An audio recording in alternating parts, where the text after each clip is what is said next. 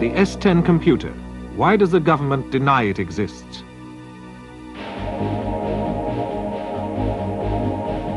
The Freddy campaign. Why is Special Branch after them?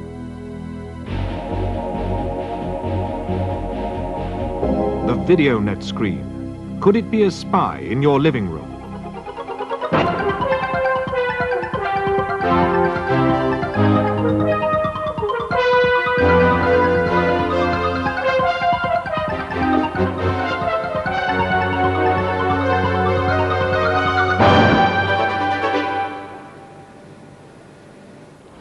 Raymond, Ray, you're on the Videonet. Come and have a look, quick. Good evening. A secret computer database containing personal files on more than 20 million people in Britain has been penetrated by computer hackers. Confidential information about people's private lives came online to Videonet screens all over the country. The source of the information is a computer the government has always said doesn't exist. The Home Secretary assured Parliament that he had not authorised the collection of the information. Responsibility for the leak has been claimed by the Campaign for the Freedom of Digital Information. It's essentially a collection of like-minded people who believe that the power of knowledge, and particularly digital knowledge, is so powerful that it shouldn't be restricted to particular classes of people. The Home Office are treating the leak as a serious breach of national internal security.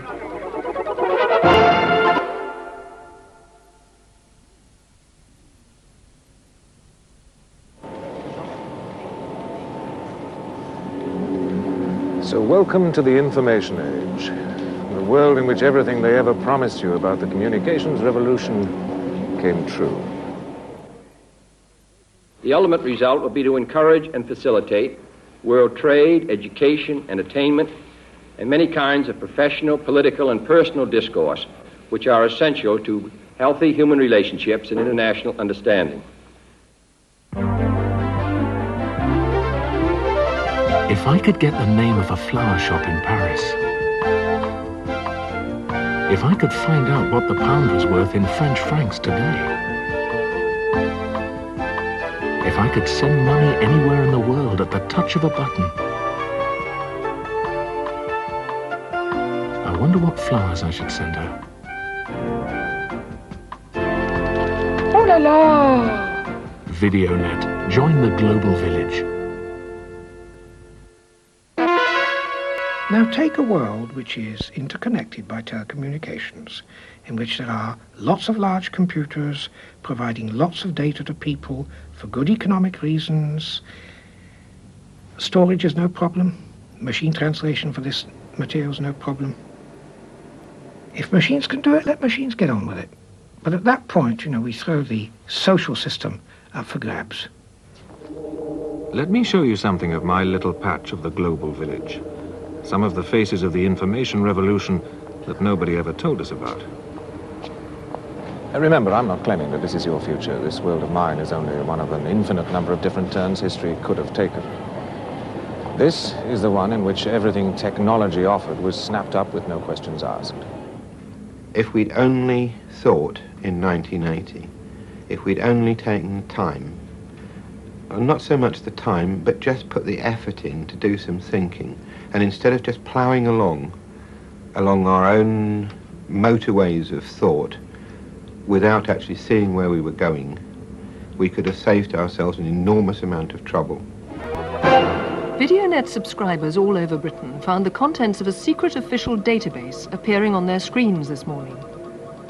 A computer, apparently called S10, contains private and personal information on more than 20 million people. The details include their life history, their educational, medical and criminal records, as well as their voting behaviour in the last 4 elections. A major operation was mounted in London to find out how the S10 computer's contents came to be linked to the Videonet network. A spokesman at the Central Videonet Switching Centre said that so far they had no idea how the system was broken into. Come on, stop blaming the equipment. It is the equipment.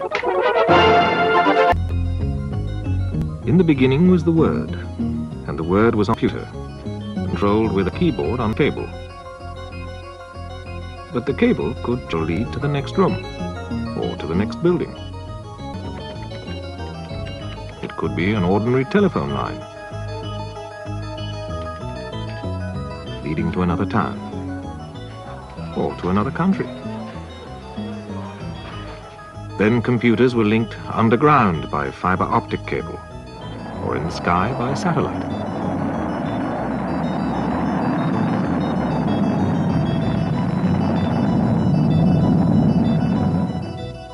The JNet was connected to the Euronet connected to the TimeNet, the TimeNet made an enormous change to society when it first came out, and the change that it made was really rather different from the way that people expected that it would make the change. They saw originally that everyone would work at home, and they'd all sit at home, they'd not bother to come into work at all because they could get all the files they needed, they could communicate with anybody that they needed to, they could make decisions, they could implement those decisions. All of the infrastructure seemed to be there to make office blocks unnecessary and redundant, and the tea lady a thing of the past. So they threw away the telephone books and gave everybody terminals instead. They encouraged us to throw away our pens and our paper and write letters with a keyboard onto an electronic screen. And they tried to persuade us that books belong to history and should be buried with the past. What's emerging is a new kind of library with a new structure of knowledge built into it. And in due course, that's bound to change our attitude to knowledge. Once the way of handling information changes, the whole scene changes. The nature of the newspaper, the library, the publishing business, all of them are transmuted.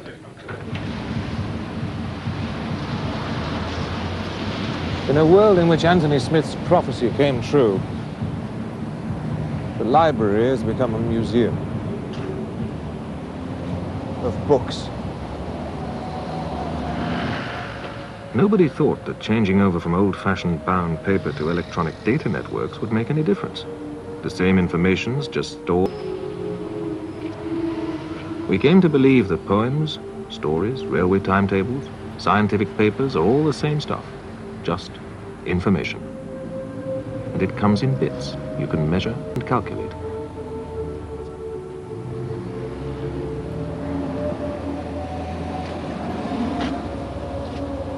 And we found that information was just another commodity, like coal in the machine age. You can buy it, you can sell it, and it makes things run. The new power is not money in the hands of the few, but information in the hands of the many. Hello? Yes, good afternoon. You'd like to check on a chemical you've found in your garden shed? Certainly. No, you'll have to spell that one for me, I'm afraid. Okay, I'll have to do a computer search on that. All the information's held on a system in Geneva. How much is it going to cost? Well, there's a basic charge of £2.75, and then there's a charge for access to the system of £1.50, and the call charges are 35p for the first minute and 5p for every 20 seconds, so let's say it's going to take about 5 minutes. Businesses want information to keep up with the competition, scientists to keep up with research, farmers to keep up with the weather, and politicians to keep up their spirits. But somehow, in the process of change, we started having to pay for what used to be free. Knowledge is now somebody else's expensive and exclusive private property.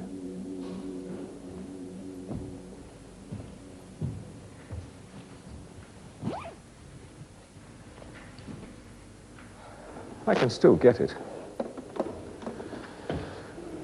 From this machine, I could browse through the catalogue of the Australian National Archive or the Library of Congress in America. I could look up a 3-year-old article in the Hindustan Times or read last year's dispatches from the New China News Agency. Or I could find the time of the next train to Edinburgh. But it would cost, and more than many of us could afford. Right, all that lot together, that's going to be around £9. You're not interested? No, I can't look it up on a book, sir. This is a library, not a museum. No, information is cheap, sir. It's the time taken to get it that's expensive. Strange that in an age of information, a lot of people have to do without it. Investigations are still going on to trace the source of today's VideoNet security leak. An amateur videotape claiming to be a statement from the Campaign for the Freedom of Digital Information has been received by the Press Association. We demand the abolition of private possession of information of any kind. We demand the removal of all copyright laws and agreements. The right to know is a basic human right. In Parliament, there was concern both about the secret collecting of information and about the organisation which brought it to light. They have done it by breaching government computer security. The Home Secretary told the House they had not yet been able to determine who had been responsible for agreeing to set up the computerised system. But let me assure the House that at no time did I myself agree to the implementation of this database. Order! Would the right honourable gentleman not agree?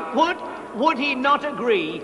At the very least, his department has demonstrated the most extraordinarily gross incompetence in permitting this computer spying system to be set up at all, and having done so, in allowing a clandestine organisation to break in where its own officers apparently fear to tread. Politics has always been about information, because without it, you can't really make any decisions, can you? And that really is the electorate. They can't make a decision without information. And it's the government too. They can't make decisions without information. So round about the 1950s, 1960s, when computers got started and you could analyse great big chunks of information, at that point in time, opinion polls started to arise. Then in the 1980s, President Reagan got himself elected by running, at the time, the most sophisticated of the computer systems. He polled 24 hours a day using computers in Utah, Salt Lake City. They ran what-if questions. What if we invaded Grenada? What if we sent a peacekeeping force into Iran? What if we did the following? What if we put up taxes? And using the what-if questions, they designed policy. What if free people could live secure in the knowledge that their security did not rest upon the threat of instant U.S. retaliation to deter a Soviet attack? If you want to change someone's political ideas, if you know enough about them and you feed them with the right information and you cut out the information that is against that, then you can change the way in which they think and the way in which they act politically. A government which knows enough about the way in which its people think and which can change the information which they get, can alter their desires and what they think correct and what they want to do, and get them to think and decide the way the government wants. The pound. Is it too high, too low, or is it just right? What do you think? A government survey on foreign exchange rates is on VideoNet page 256. Please register your answers by midnight.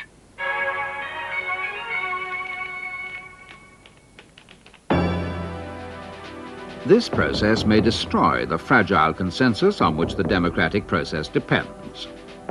Technology is a political instrument and becomes an end in itself. Power will move towards the controllers of technology and away from a poorly informed and increasingly apathetic electorate. Investigations continue to find the source of this morning's VideoNet leak. Plainclothes police entered the home of civil rights campaigner Harold Larson this afternoon and took away documents and electronic equipment. 2 years ago, Mr. Larson was acquitted of a hacking offence after he admitted penetrating a private computerized employment blacklist. Tonight, Mr. Larson is still helping the police with their inquiries. When the hackers and the campaigners for civil liberties join forces, it marks the beginning of a powerful new movement.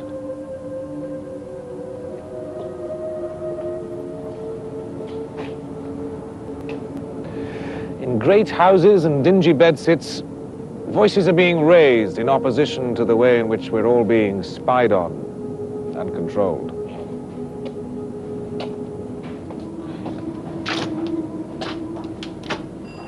The campaign for the freedom of digital information.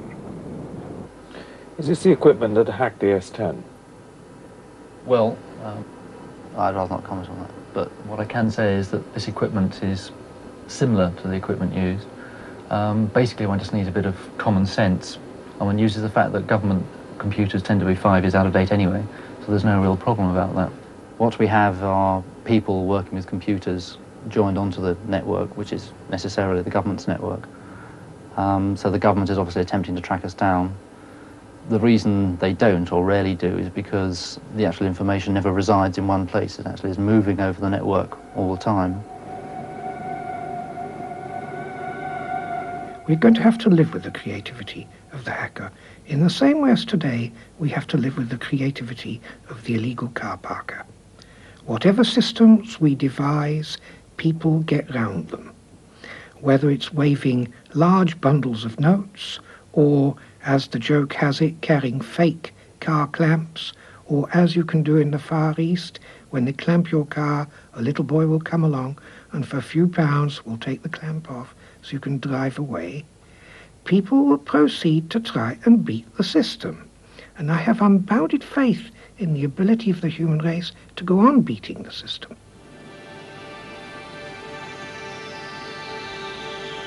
Sam, you can't get to the ARPA. Those geeks changed the dial-up again. So listen, cover your tracks real good till you get Viking on a clean line. Start over if you get any parody hits. I usually do Dexter Revo UPSS. Hit the packet and go for a high-speed out dial in C, 312. There's a real sweet extender there. Never gets bitchy at 2400. Same IDPW, it'll take you right in. Tentacles of the information machine spread everywhere. It's the most complicated system of technology ever devised. So tangled and interlinked that a human brain couldn't keep it all in mind. That's its greatest weakness. For in spite of all the safeguards, the secret codes and passwords, a dedicated hacker will spend endless days and sleepless nights patiently exploring the uncharted connections. And now and again, in a distant, overgrown, long-neglected corner of the computer jungle, there'll be a forgotten doorway. And once inside...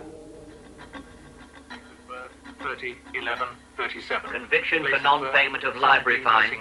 Pleaded guilty. 22nd March. I saw this patient at the request of Dr. Sterling, satisfied all infirmary declared. He one regular chronic pain last 1.5 years. One regular chronic pain last 1.5 years. Severe. On examination, there is a swelling. On examination, there is a swelling.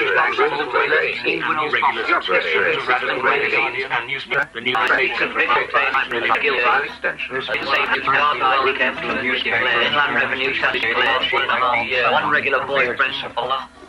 The information is collected from birth, literally from birth. The first items of information to be entered on a computer are on actually the notification of birth form. This is actually filled in not by the doctor but by an official of government.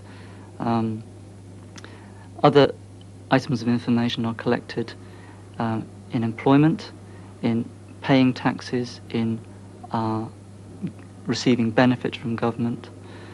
When you go to a bank, the transaction is monitored. When you enter the country or leave the country, the machine-readable passport is as a document which can actually tell the computer whether you've left or whether you're entering and what time you've entered or left. The police have extensive powers of search. They can stop people on the street and demand information.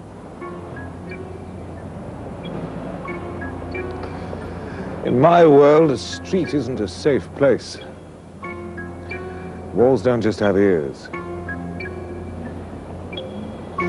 They have eyes.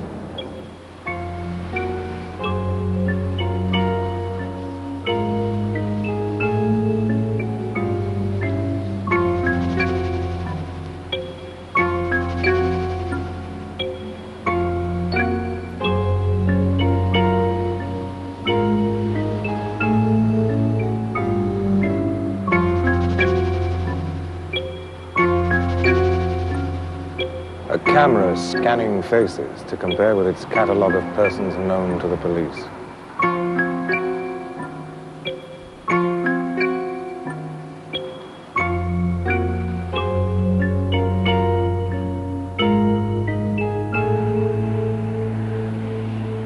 An automatic number plate reader, cycling 24 hours a day through its list of cars under observation.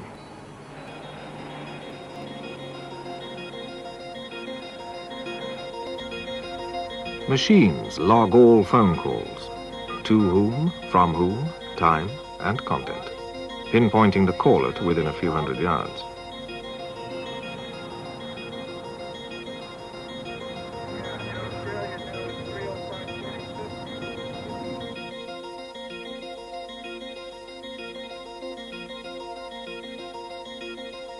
Go to a cash dispenser and the transaction is recorded with account number, date and hour.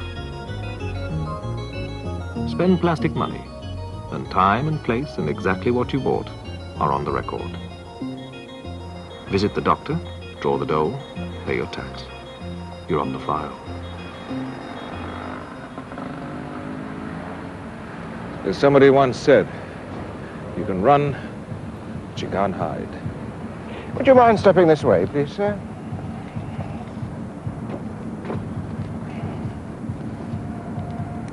Clear off. Clear off. Name, Powell. Powell what? Robert. Address?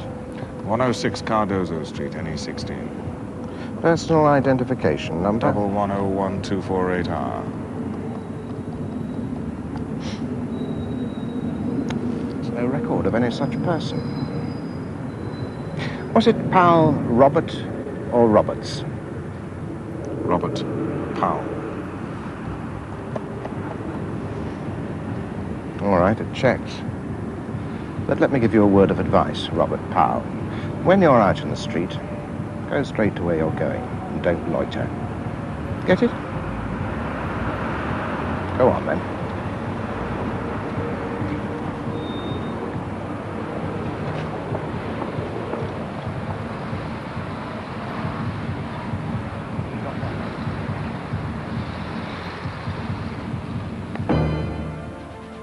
We have very little safeguard against people being included in the file for reasons which the public, if they could know of them, would consider to be grossly unsatisfactory.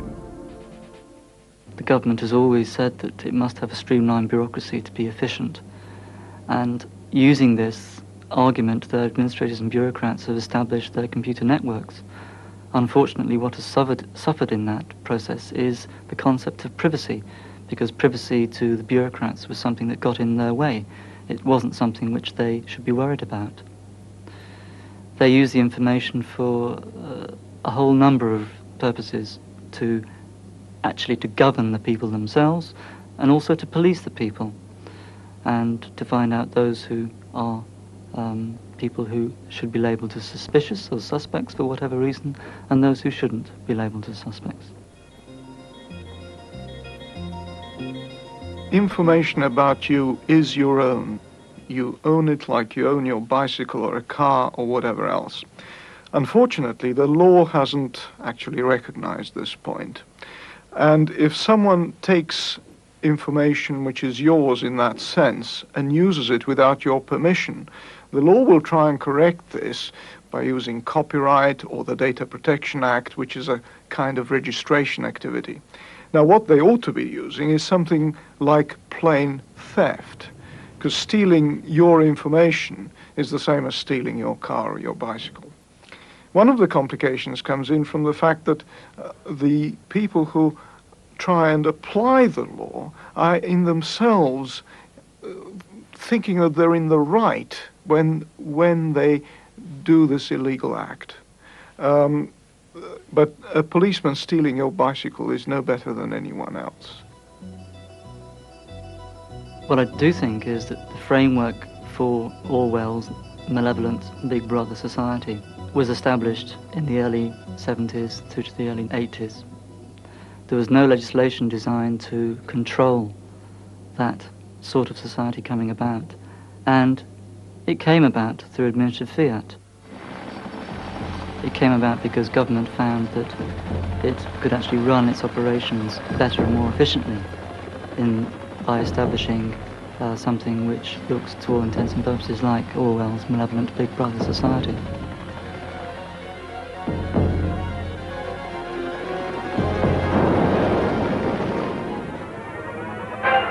Investigations continue into Freddy, the organisation claiming responsibility for breaching government security by breaking into a secret computer network. Police say that they are following a number of leads, but that no arrest is imminent. Our legal correspondent reports that although the leak happened in full view of the public, it will be difficult to find evidence to prove that an illegal act actually took place. We demand the cessation of all covert surveillance on innocent members of the public. We demand that all secret computer files be opened to inspection.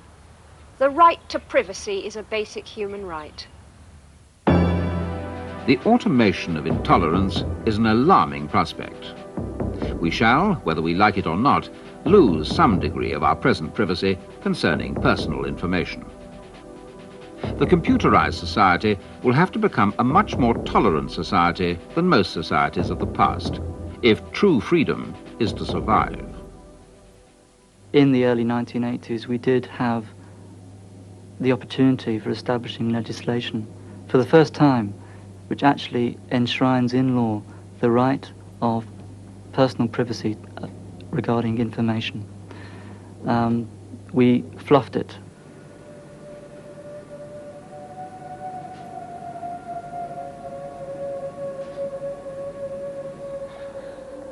I said at the beginning that this isn't a picture of your future world, so there really isn't any moral to this story. All I can say is that wherever there's a new technology, there are new opportunities. And wherever there are new laws, there are new crimes. The only question is, who takes the opportunities? And who decides what's to be a crime?